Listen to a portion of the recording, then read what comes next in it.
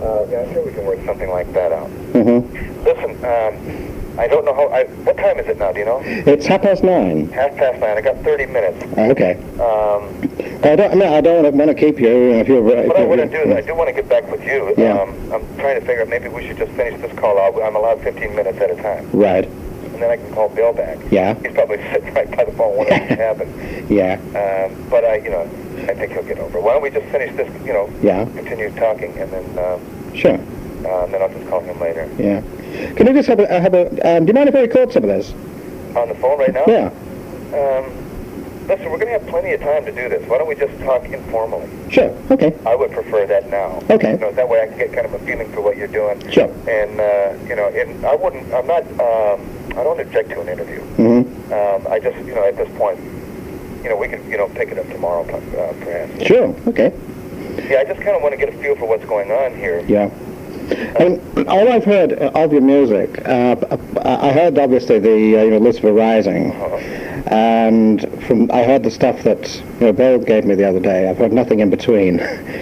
I'm just amazed you managed to keep your music going in prison all these years. I'm just knocked out by that. Yeah, that's been a struggle, but I don't think anybody else has ever recorded a movie soundtrack. Well, no, I'm just astonished, really. That was quite a unique. Everybody told me I wouldn't be able to get approval to do it and all of that, but I just happened to have a warden that was sympathetic. And, mm-hmm. Yeah. I guess I presented it to him in a good way, and it worked out. Right. And I actually did the mix. Most of the recordings were done in the music group, which is there was no music program when I got to Tracy, where that was Tracy Prison, where that was recorded, and. I had started a music program, managed to get us a place to practice. An old barber shop we converted, and that was where most of the recordings were done. They were done over a number of years, actually. In between lockdowns, there was a lot of violent activity back in those days, and it was hard to get time in the music room. So it took a long time, and guys would parole, go home, get transferred, or whatever. So the band was continuously changing. Right. So there's a lot of different musicians on there. Then finally, after I had about a dozen reels of tape, just basically us jamming on themes that I had composed. Yes. Then, I did all the final editing and mixing in myself. I was allowed to take the recording equipment and my two open reel decks and convert my cell to a little tiny studio and did the editing and the mix there. Right. But it's just astonishing what you've achieved there. The quality all around, technical quality, musical quality is just amazing, really. Just knocks out. I really am. An important thing in the program I'm making, that's just the radio program I'm doing, is to show that everybody knows that Manson wrote music, or he wrote songs, at least. But I'm trying to show that there were actually a lot of quite creative people got involved. And that I was sucked into it, or however you want to put that. Right. But my connection there. Yeah. See, that's why I wanted to speak with you informally, because man, to have the work that I've done, my music and whatnot, to be kind of sucked back into. Well, that's exactly what I'm trying to do. I'm trying to extricate the quality of what you're doing and indeed the art of what you're doing from all that. Right. Well, I hope so. Because, that's the thing. I don't want to, hear some more Manson family. Well, exactly. It never was that to begin with. Well, right. Certainly, it wasn't done. Yeah. It's been quite apart from all of that. Sure. No, I understand that. But what you were doing was in a completely different dimension to what he was doing or trying to do. It's perfectly clear that he was at best. Excuse me. He was at best a sort of moderately talented amateur, whereas you were just streets ahead of that. Right. Well, he had some interesting lyrical talents. Yeah. And which was attracting to both Dennis and myself. Yeah. And other people. You knew Dennis? Yeah. Because I knew Dennis wasn't very well. Yeah, so did I. Yeah. He was a good friend, and my attraction to Manson was his music. Wasn't into his philosophy, Right. Wasn't into the cult thing. I've always been too independent, to sort of like allow myself to be assimilated into something like that. Yeah. and it was always a struggle. But I had listened to his music. I'd heard him play. In fact, he borrowed some of my chord changes for a couple of his songs. Right. It's just that that was really the attraction for me, was his talent as a songwriter. I wanted to get him in the studio to record, some demos of his songs. Yeah. Apart from, we tried it a couple times. Of course, he had to drag along all these girls and tambourine players and all of that. And so, as a result, very few good recordings developed. Do you remember a guy called Steve Desper? He was an engineer. No. He engineered some of the sessions at Brian's house. And I met him. I spoke to him, and he remembers it all very well.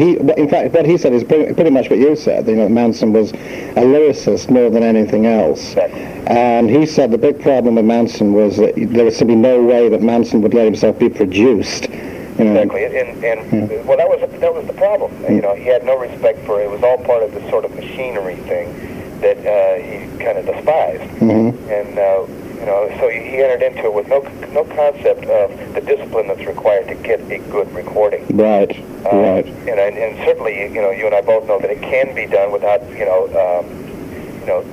stealing your soul. You know what I mean?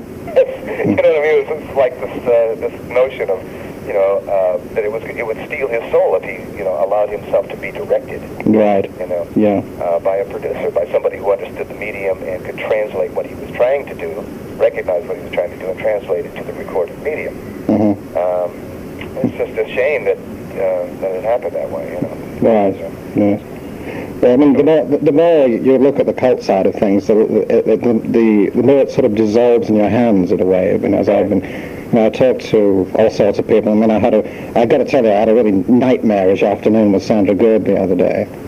Oh God, I can believe it. I mean, she's Charlie's nun. Well, yeah, I mean, she's crazier than she ever was. I mean, she alternates between raptures about Charlie and threatening to kill you. When you talk to her, I mean, she's bad so. But she was telling me, that Charlie was the greatest musician who ever walked the earth. All you can do is just sit there and nod. Because you do anything else, you get something through. Enough on acid, of course, it sounds like a symphony. Right. No, don't worry about, if I use your music, and I hope I'm going to get to use your music, and Emerson, there's no question of saying that this is Mansonite music. In fact, the way it would come out, the way I want to use it, would be more a matter of saying, this is what Mansonism obscured. Do you follow me? Oh, I understand.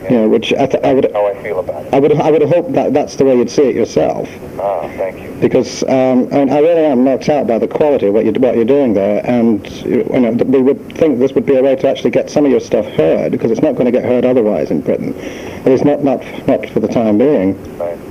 So if you can get me a first generation or second generation or DAT or something, I'll get it out there for you. Which piece do you like the best? Out of curiosity. Well, and Bill didn't give me the titles of these things. I've got 4 of them in a row.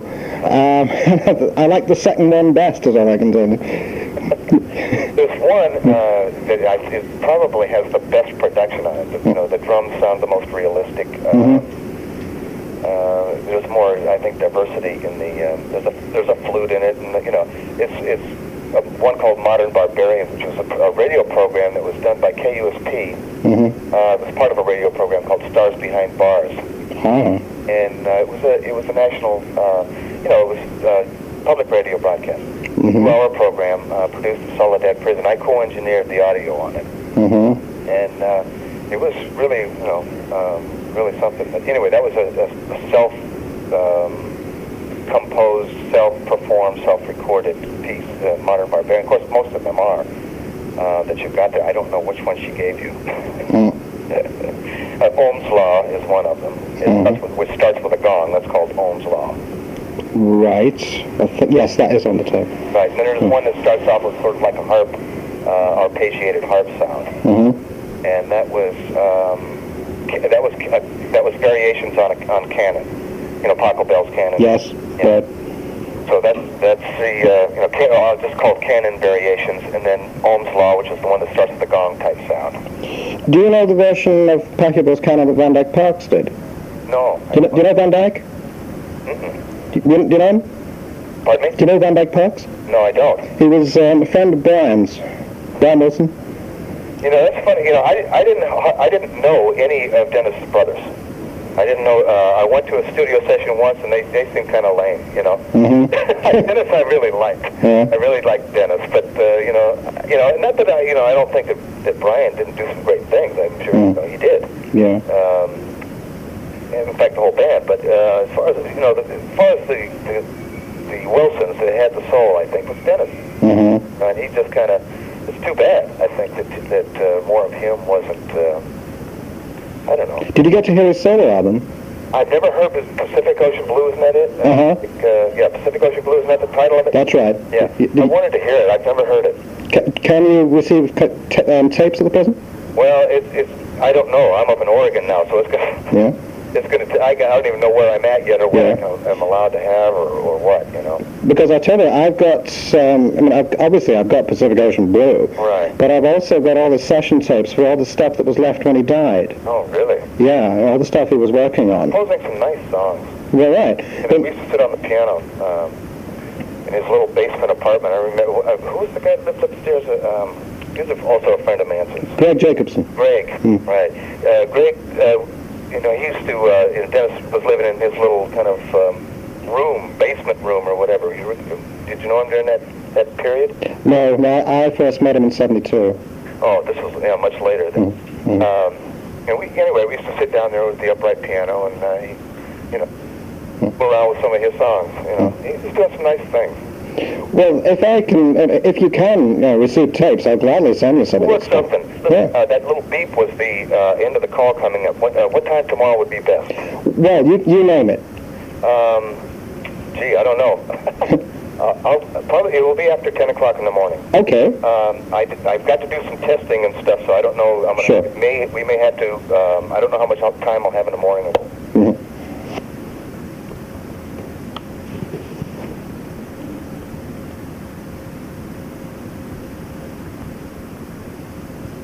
Got a level? Okay, we're rolling. Right.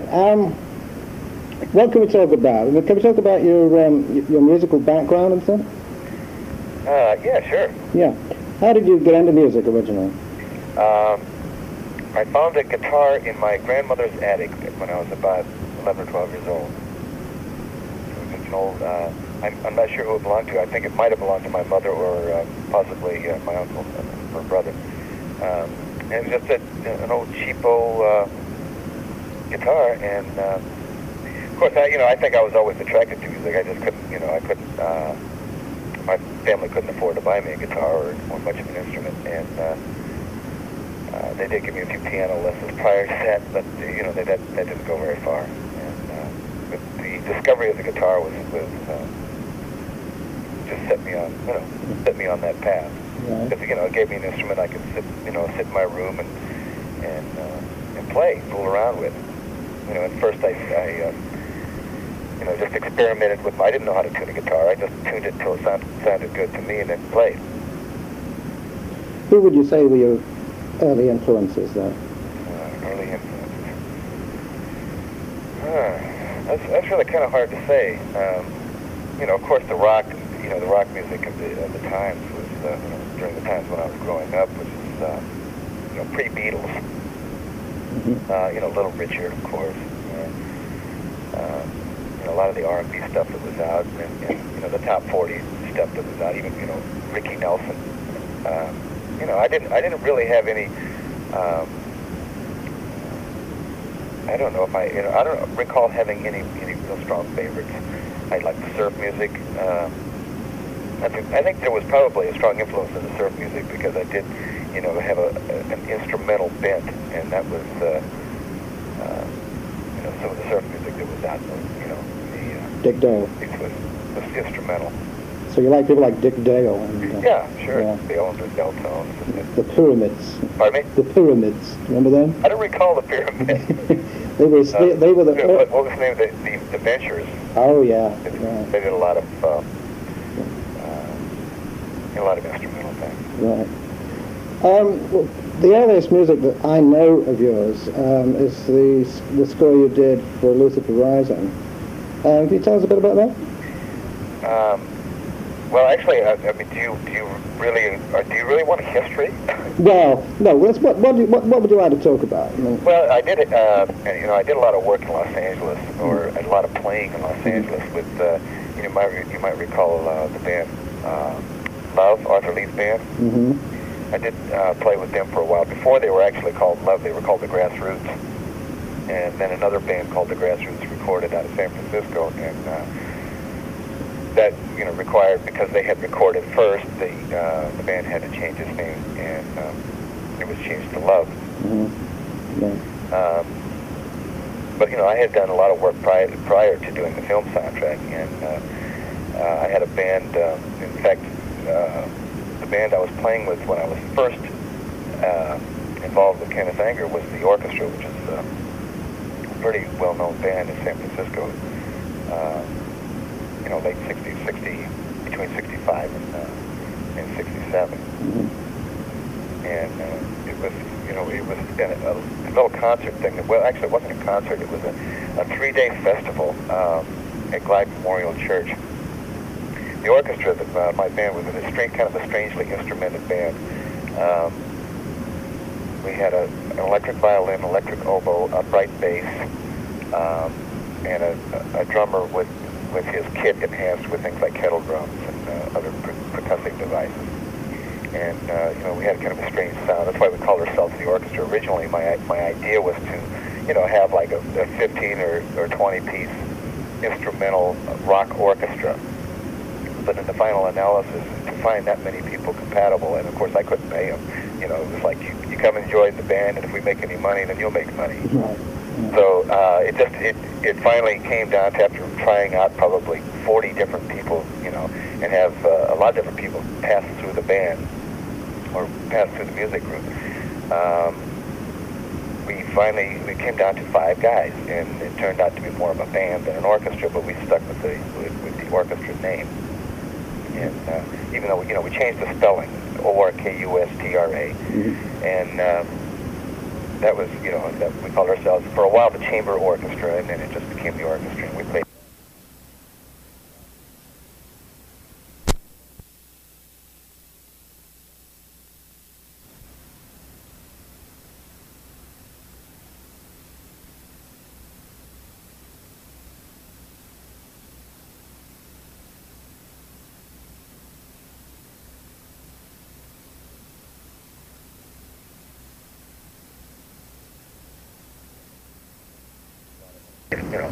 A lot of the main venues in San Francisco, the Avalon Ballroom, Fillmore Auditorium, Carousel Ballroom. We did a lot of concerts in the park. In fact, we played the first park concert in a little event that the Diggers had put on. Anyway, through the evolution of this whole thing in San Francisco and being sort of the Diggers band, the warehouse where we practiced was right across the street from the Diggers free frame of reference. Now, are you familiar with the Diggers at all? Oh, yeah. Emmett Grogan and his Peter Coyote and all those guys? Yeah. Oh, yes. Anyway, they were located right across the street from us.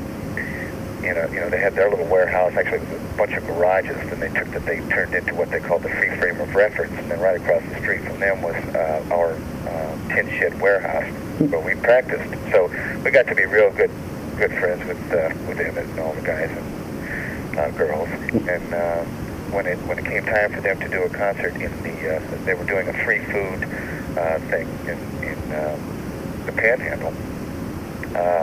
They came to us and invited us to play, and Jerry Garcia of the Grateful Dead also played that venue. And it was the first time that we had been allowed to play in the park, to put on a concert anywhere in Golden Gate Park.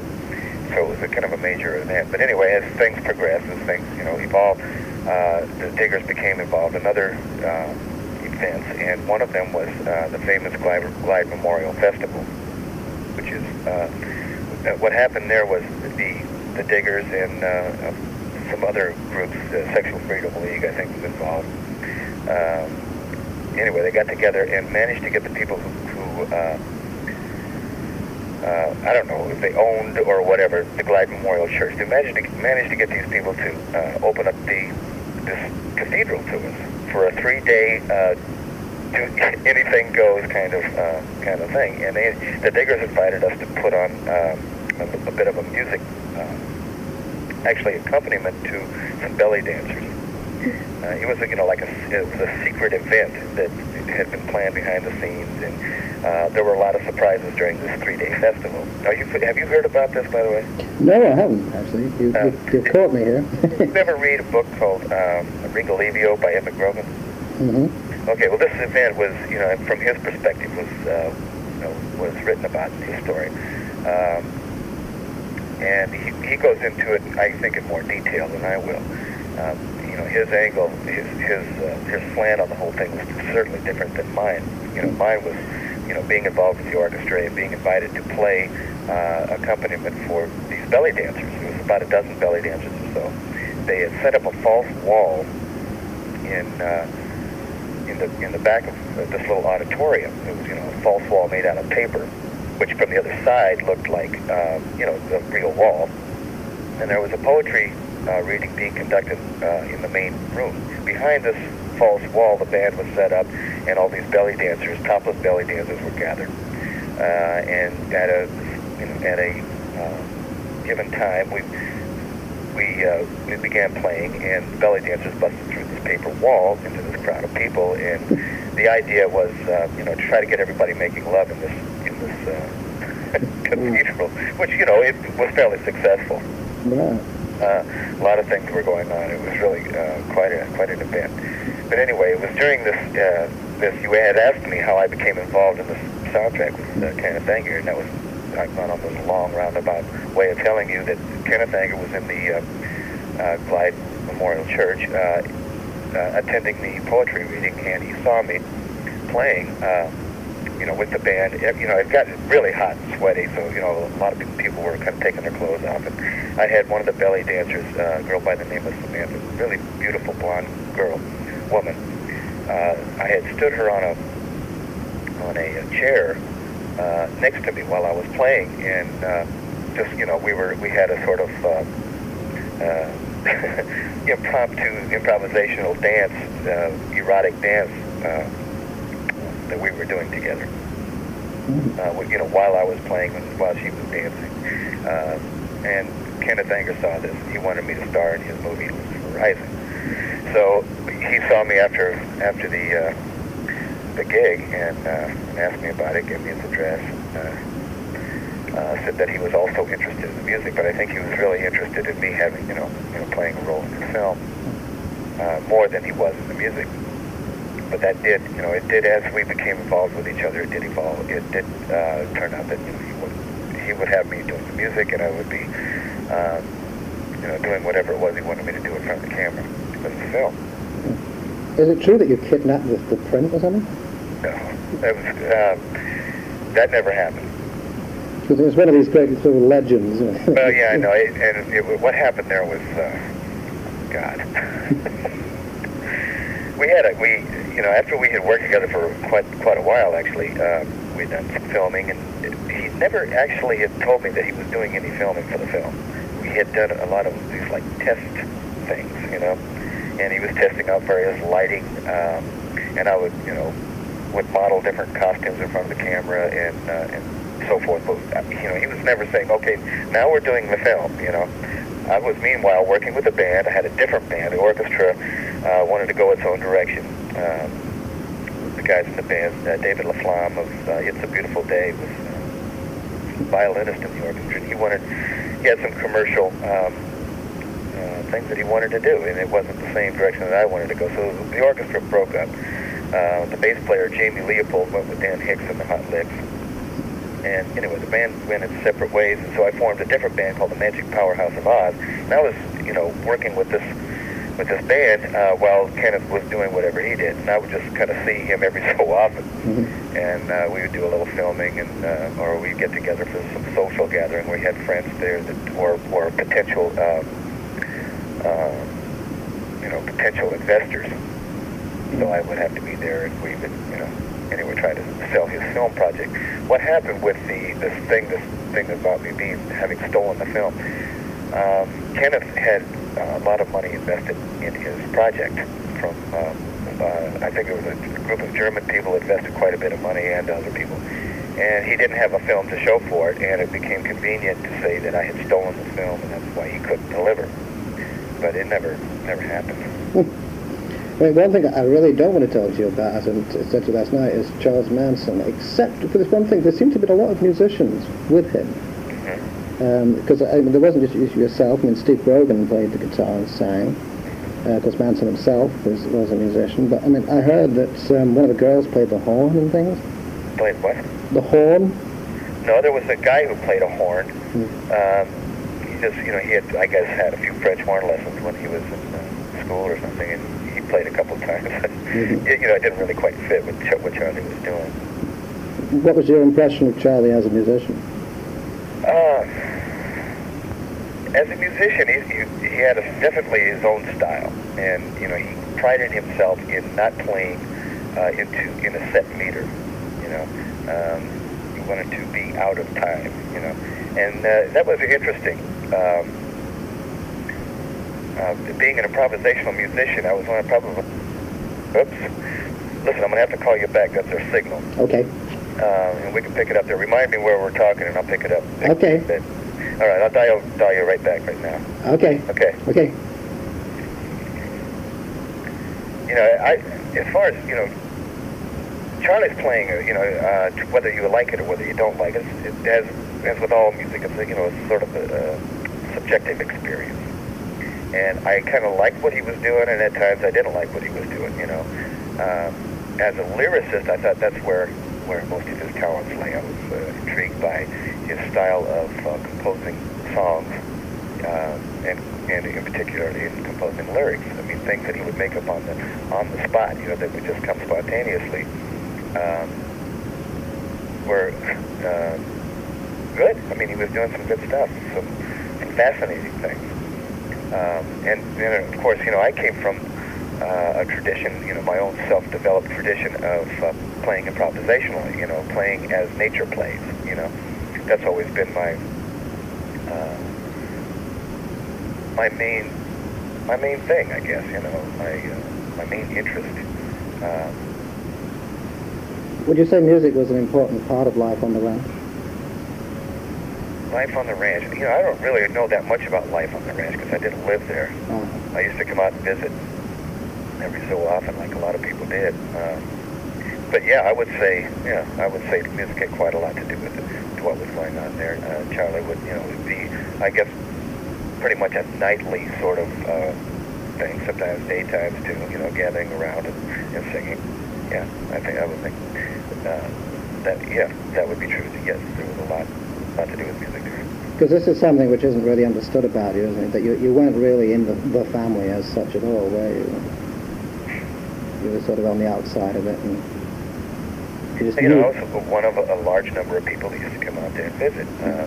Charlie made his inroads. He did involve himself with people involved, in the music business, as you know. In trying to, I don't know whether it's hard to say because I don't know whether he really had any aspirations to market his music. I think that he did, despite the fact that he would sort of put on this show of not wanting to do that. That this was like buying into the system and all of that. But by the same token, he would attract those types of people to him, and he would seek them out. So it's hard to say what was really going on there. I know that for me, my interest in getting him into the studio and getting his songs down, in some form, some coherent form, was a struggle. And all the time I knew him, roughly 2.5 years or so, close to 3 years, I had known him, and I would try to get him into the studio, try to get some songs down, and get frustrated with it and say see you later, and I'd be gone again. It's kind of that's really that's what our relationship was like all the time I knew him. I think you probably agree it was probably one of your less fortunate professional contacts there. Yeah, I would say so. Yeah. But it intrigued me that he had a lyrical style that was similar in a sense to what I was doing instrumentally, which was to play spontaneously, to be able to create this sort of or fall into this sort of natural flow and be able to paint symphonies on the spot, you know, that sort of thing. That was always been, that had always been my interest musically, and I had been able to form relationships with like that, you know, professional relationships, artistic relationships with individuals, musicians, who could do that instrumentally. That, you know, the orchestra was that way. We had our tunes were basically frameworks in which we would improvise and play spontaneously. And, you know, each time it would be completely different. Well, playing music with Charlie was very much the same. You know, it was like that, except that he was adding that lyrical element, making it a song rather than an instrumental piece of music. And that was intriguing. You know, it was for a musician that was interested in music the way I was interested in it, that was intriguing. And it's unfortunate that more didn't come of it. Well, I don't want to talk about all that, you know what I mean, in any detail. The only thing I would ask you is, how do you look back on, you know, the Manson thing now, 25 years on? Oh, my God. You know, my regrets are that I didn't see where it was headed. You know, I didn't have enough foresight. I wasn't long-viewed or wide-viewed enough to see that this is where it was headed. Because I certainly either would have tried to influence it in going a different direction, or I would have just got the hell out of Dodge. You know, but, you know, I did get caught up in circumstances that have resulted in me forfeiting a lot of things in my life. And I'm not alone in that. I mean, there are some people that, in fact, everyone that was involved with him was really, I think, betrayed. I mean, he had the trust of the people that were with him, and I think he betrayed that trust. Sure. And that's really a tragedy. I mean, the killings themselves were a tragedy. And, you know, they were horrendous events. Sure. You know, I don't know, you know, everything, there's so many different ways of looking at this. I mean, Charlie's personal rage was expressed through the people that were with him. I don't know, you know, the crime that I committed, the killing of Gary Hinman that brought me to prison, this is an event that occurred before, you know, the Tate LaBianca, the main, you know, events that everybody knows about. And I was in jail at the time those things happened. And the motivations and whatnot were completely different as far as I could tell. You know, I mean, I know I wasn't there to kill Gary Hinman, to start Helter Skelter, or to start a race war, or any of this other kind of stuff that was supposedly going on with these other killings. It was a personal thing. It was related to